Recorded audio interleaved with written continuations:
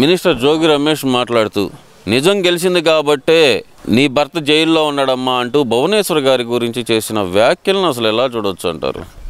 అవునండి, ఈయన నిజం గెలిచింది అన్నాడు, పట్టుకున్నారన్నాడు. ఈయన మీద ఇంకా నేరం నిర్ధారణ అవ్వలేదు కదా, ఊరక పట్టుకుపోయారంతే. అది పట్టుకుపోలా, ఈయన కావాలనే నేను సరెండర్ అయ్యాడు కాబట్టే ఇవాళ మీరు గత 47-48 రోజుల నుంచి మీరు ఇదే ట్రోలింగ్ చేస్తున్నారు. ఏంది మేము పట్టుకున్నాం అని. ఏమయ్యా, అవినాష్ రెడ్డికి వయసు ఎంత?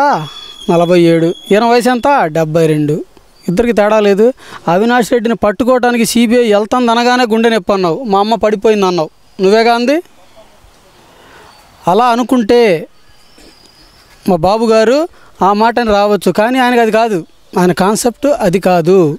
నా మీద ఏ కేసు లేదు, నేను ఏ తప్పు చేయలేదనే భరోసాతోనే ఆయన వీళ్ళు అర్ధరాత్రి సిబిఐ వాళ్ళు వెళ్ళి అర్ధరాత్రి 2 రోజుల క్రితం 11ంటికి ఈయన పనుకున్న కారు వ్యాను డోర్లు పగలగొట్టి ఈయన నిద్ర లేకుండా డిస్టర్బ్ చేసినప్పుడు కూడా ఆయన ఒకే మాట అన్నాడు, న్యాయం గెలిచిద్ది, నేను కడిగిన ముత్యంలా తిరిగి వస్తానని చెప్పి ఆ భరోసాతోనే ఆయన వీళ్ళకి సరెండర్ అయ్యాడు. అంతేలే కానీ వీళ్ళేదో మేము పట్టుకున్నామంటాం, ఇది సరైనది కాదు. కానీ జోగి రమేష్ గారు అంటున్నారు, ఏమంటున్నాడు, మీ ఆయన తప్పు చేశాడు కాబట్టే ఇప్పుడు పట్టుకున్నారంటున్నాడు. మరి జగను, ఈయన ఈ కేసులు నిర్ధారణ కాలేదు, కానీ ఇదే జగను కేసులన్నీ నిర్ధారణ అయ్యి 16 నెలలు జైల్లో ఉండి ఇవాళ అదే కేసుల మీద బెయిల్లో బయట ఉన్నాడు.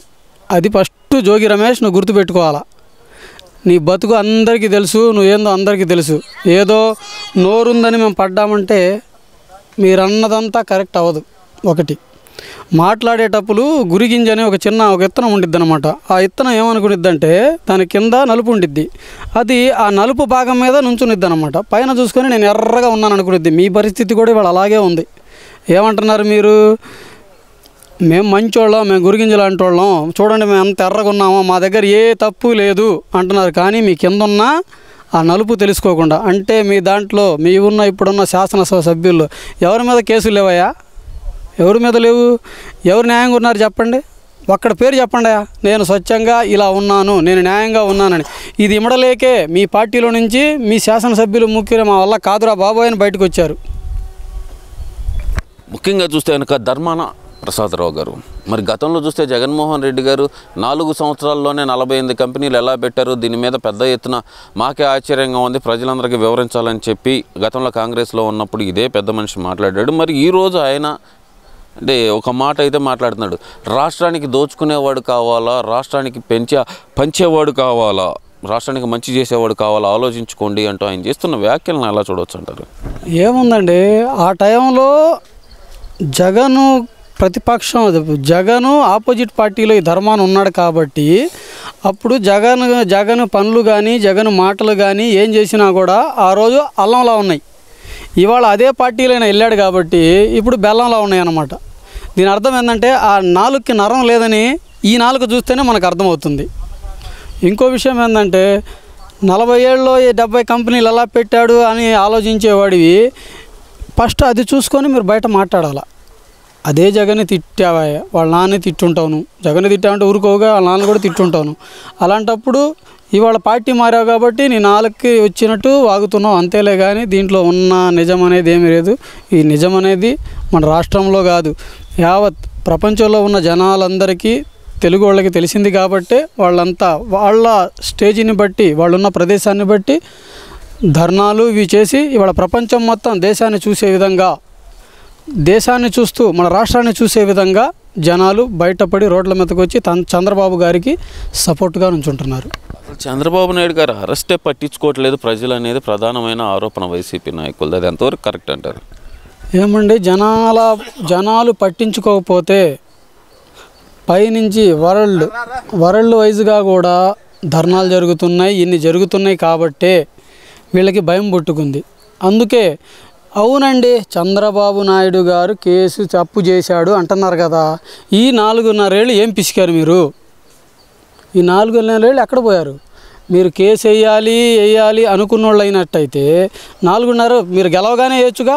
2019లో ప్రమాణ స్వీకారం చేసిన వెంటనే చేయొచ్చు కదా. అప్పుడు లేనిది ఇప్పుడు ఎందుకు చేస్తున్నారంటే సింపతి కాదు. చేసిన తప్పుని ఎలా ఉండిద్దంటేనండి, ఒక మనిషి తప్పు చేయలేదు అనే మాట చివరికి వెళ్ళే కొద్ది చేశాడనే మాటకి జనాలు వస్తారనే ఆలోచనతో తప్ప జనాలు బయటికి రావటం లేదు. వస్తున్నారో పేపర్ చూస్తే, మీ సాక్షి ఛానల్ చూస్తే తెలీదు. సాక్షి ఛానల్ ఒక్కటే కాకుండా ఆంధ్ర రాష్ట్రంలో ఇంకా చాలా ఛానల్స్ ఉన్నాయి. కొంచెం ఒకసారి ఆ పేపర్లు అవి తెచ్చుకొని మీరు మీ ఆఫీసుల్లో ఆ సాక్షిని కొంచెం ఉదయాన్నే ఒక 5 నిమిషాలు సైడ్ పెట్టేసి ఈ పేపర్ ఒక 5 నిమిషాలు చదవండి ఆ టైంలో. అప్పుడు మీకు తెలిసిద్ది జనాలు బయటకు వస్తున్నారా, చంద్రబాబు గారి అరెస్టుకి నిరసనగా ధర్నాలు చేస్తున్నారా లేదా అనేది తెలిసిద్ది. ముఖ్యంగా చూస్తే ఈరోజు ఆంధ్రప్రదేశ్కు సంబంధించిన మంత్రి అంబటి రాంబాబుపై తెలంగాణలో ఖమ్మంలో ఆయన మీద దాడి జరగటం కానీ, ముఖ్యంగా ఆయన అడ్డుకొని ఆయన మీద తీవ్రమైన విమర్శలు చేయడాన్ని కానీ అసలు ఏ విధంగా చూడవచ్చు అంటారు? చూసేదేముండండి, ఖమ్మంలో అడ్డగించారంటే ఈ సత్తెనపల్లి నియోజకవర్గంలో ఎవరైనా సెటిల్ అయి ఉంటారండి. వీళ్ళ పరిస్థితులు ఫోన్లో కనుక్కొని వీడెప్పుడు దొరికాడు అనుకున్నారు, దొరికిపోయాడు. సరే, అంత చేస్తున్నోడివి సత్తెనపల్లి నియోజకవర్గంలో రైతులు ఎంత ఇబ్బంది పడుతున్నారు నీళ్లు లేక, ఏదైనా చేస్తున్నావా? ఈయనకెందుకండి సినిమాల గురించి, ఆ సినిమా రేటింగ్ల గురించి ఈయనకెందుకు?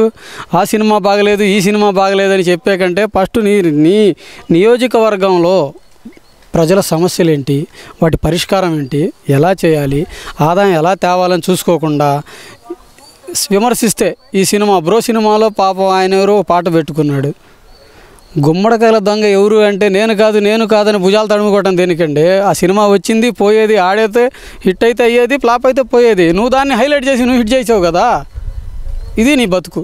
ఇంకో విషయం నువ్వు గుర్తుపెట్టుకోవాల్సింది ఏంటంటే, నీకు అసుజన ఇళ్ళే ముఖ్యం. నీ నీ నియోజకవర్గంలో జనాలతో నీకు ఎటువంటి సంబంధం లేదు.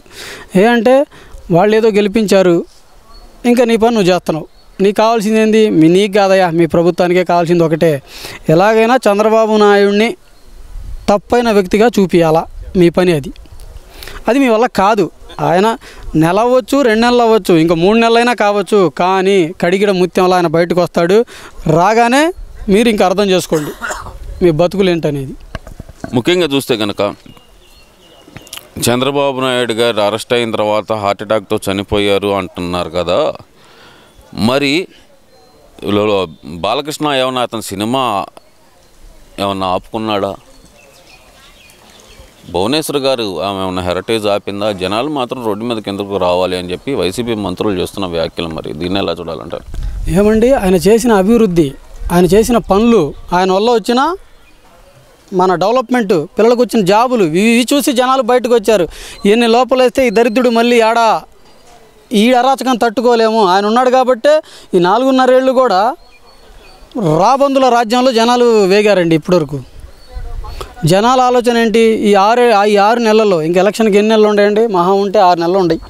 ఈ 6 నెలల్లో వీళ్ళ ఆలోచన ఏంటంటే, చంద్రబాబు నాయుడు గారిని లోపలేస్తే మీ నాయకుడినే మేము లోన్ వేసాం, మీరేం చేసుకోగలరనే ఆ భావనతోటి మీరు ఛాలెంజ్లు చేయడానికి చూశారు. అది మీ వల్ల కాల. ఆయనని లోన అరెస్ట్ చేస్తున్నారనే విషయానికే మహిళా కార్యకర్తలు రోడ్లకు వచ్చారండి. ఒకటి గుర్తుపెట్టుకోవాలి మీరు.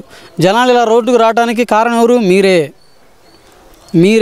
మీరు చేసిన ఒక తప్పి పని ఏంటి? చంద్రబాబు నాయుడు గారిని అరెస్ట్ చేయటం మీరు చేసిన పెద్ద తప్పు. ఆ తప్పు వల్ల మీ గోతిలు మీరే తవ్వుకున్నారు. ఆ భయంతోనే, ఆ భయం బయటకు చూపించకుండా మేము అది చేసాం, ఇది చేస్తున్నాం. చంద్రబాబు నాయుడు గారు అరెస్ట్ చేయగానే ఎవరు బయటికి రావటం లేదు. చంద్రబాబు నాయుడు గారు తప్పు చేశారు కాబట్టి బాలకృష్ణ గారు మొన్న శాసనసభ్యులు అంటున్నారు, బాలకృష్ణ గారు జనాలు చచ్చిపోయారు గుండెపోటుతో, అప్పుడు వీళ్ళ ఇంట్లో వాళ్ళకి బాధలు లేవా అని. కాదండి, జనాలు గుండెపోటుతో చచ్చిపోయారంటే ఇలాంటి మహానుభావుడిని ఈ సైకోతనం వల్ల ఇబ్బంది పెడుతున్నాడనే బాధతో జనాలు ఇబ్బంది పడ్డి ప్రాణాలు కోల్పోయారులే కానీ మహనీయులు వీళ్ళలా కాదు. అలా అనుకుంటే వీళ్ళు ఆపేయగలగండి. బాలకృష్ణ గారిది మొన్న భగవంత్ కేసరి పిక్చర్ వచ్చింది, అది ఆపుకోవాలి. చంద్రబాబు నాయుడు గారి ఉద్దేశం కానీ, మా టీడీపీ పార్టీ యొక్క ఉద్దేశం కానీ అది కాదండి. రొటీన్గా జరిగే పనులు ఆపాలి. ఈ ఉద్దేశం మాది కాదు. మాది ఒకటే, జనాలకి అభివృద్ధి చేయటం, మంచిగా వాళ్ళకు వచ్చే ఉపయోగాలు కానీ, చదువుకున్న పిల్లలకు కానీ ఉద్యోగాలు వచ్చే పని చేయటం తప్ప మీలా వాళ్ళది వీళ్ళది లాక్కొని ప్రతి దాని మీద ట్యాక్సులు వేసుకొని మీ ఇష్టంలా ఇలా దోచుకోవటం అనేది మా తెలుగుదేశం పార్టీ యొక్క ఉద్దేశమే కాదు.